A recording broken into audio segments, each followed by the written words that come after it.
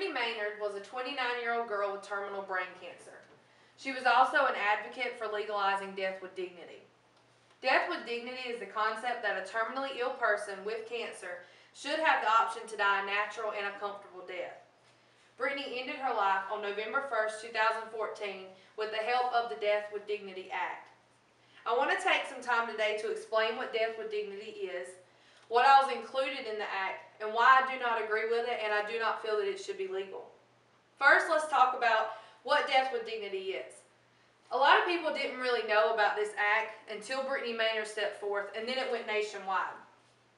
Little does anybody know that the Death with Dignity Act is only legal in 3 states. The first state that legalized it was Oregon in 1997. Washington then legalized it in 2009, and lastly, Vermont legalized it last year. Many people have decided to end their life using this act.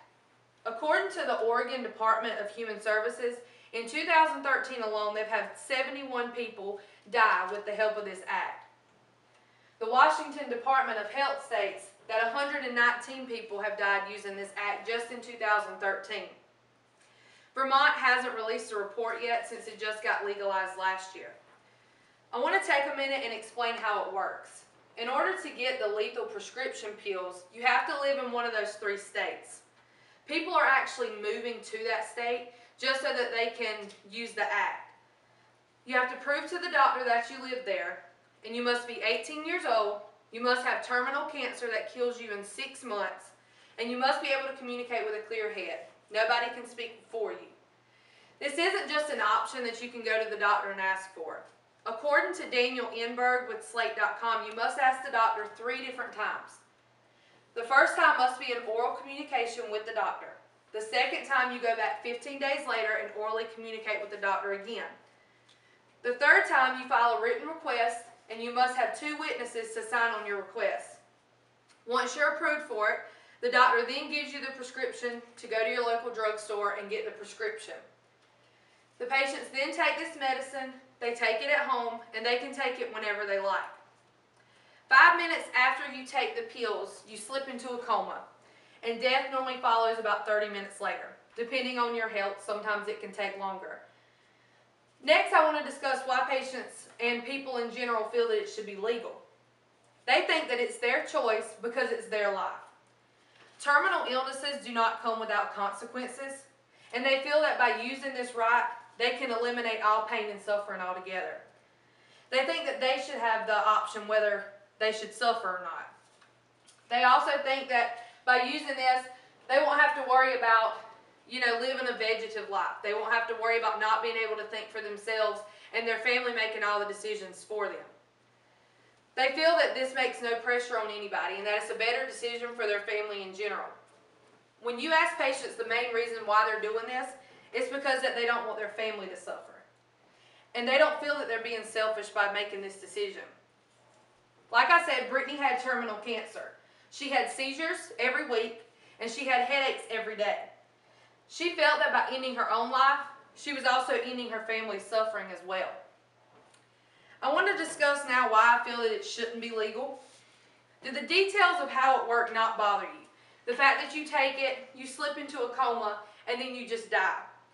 This act is being called assisted suicide because that's exactly what it is. It's suicide. People are killing themselves because they don't want to suffer. Most people feel that these people are playing God. All people don't believe in God, so this isn't a good excuse for everyone. But I'm a Christian and I feel that we all have an appointed time to die, and it's not up for us to decide when that time is. Kara Tippett also suffers from terminal cancer, and she wrote a letter to Brittany Maynard asking her not to end her own life. The website A Holy Experience published Kara's letter. And in her letter, she made a great point. Kara said, "Suffering is not the absence of goodness. It is not the absence of beauty. But perhaps it can be the place where true beauty can be known." Reading Kara's letter, you can tell she's suffering.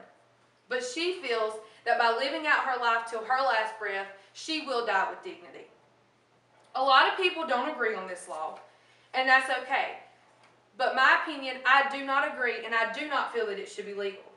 Patients are making a selfish decision because they're not thinking about their family. They're robbing their family of precious moments with them. This diagnosis is always hard on people, but you can make it not be as hard by enjoying every moment with your friends and family. I know a person who is fighting terminal brain cancer, and he has been given a year to live. He is making the most out of every moment he can with his family and his friends. Cancer is a horrible thing, and moments with your loved one are the most precious moments. Patients need to embrace it, not serve themselves a death sentence. Doctors take a Hippocratic oath. This oath holds a number of ethical standards. According to MedicineNet.com, the Hippocratic oath means that each physician that takes it will treat the ill to the best of one's ability, preserve patients' privacy, and teach the secrets of medicine to the next generation, and so on. The doctors that are associated with this act, they're breaking this oath. Another reason that I do not agree is doctors aren't always right. Doctors can misdiagnose you. Brittany Maynard was given 6 months to live. Her death should have occurred in October. She ended her life on November 1st. She already lived longer than the doctor said she would live. Doctors are not 100% right. They might tell the patient that they would experience pain, but every case is different, and pain can be relieved with palliative care. Taking one's life eliminates the chance for miracles and even possible recovery. Thankfully, the Death with Dignity Act is not legal in all states. But since Brittany Maynard came forth, the act has increasingly become better known. We need to stop it before it starts. Living your life until you take your last breath is dying with dignity. Allowing people to choose, people will abuse the system, basically legalizing murder. I hate that Brittany Maynard and others using this act didn't realize this before they chose to end their life. Finally, we need to realize that this act will allow people who are living to take their life early if they want to, and it will become a frequent thing. If this act comes to your state, we need to vote no. We need to keep it away, because death with dignity is assisted suicide, and suicide in any form is not dying with dignity. Thank you.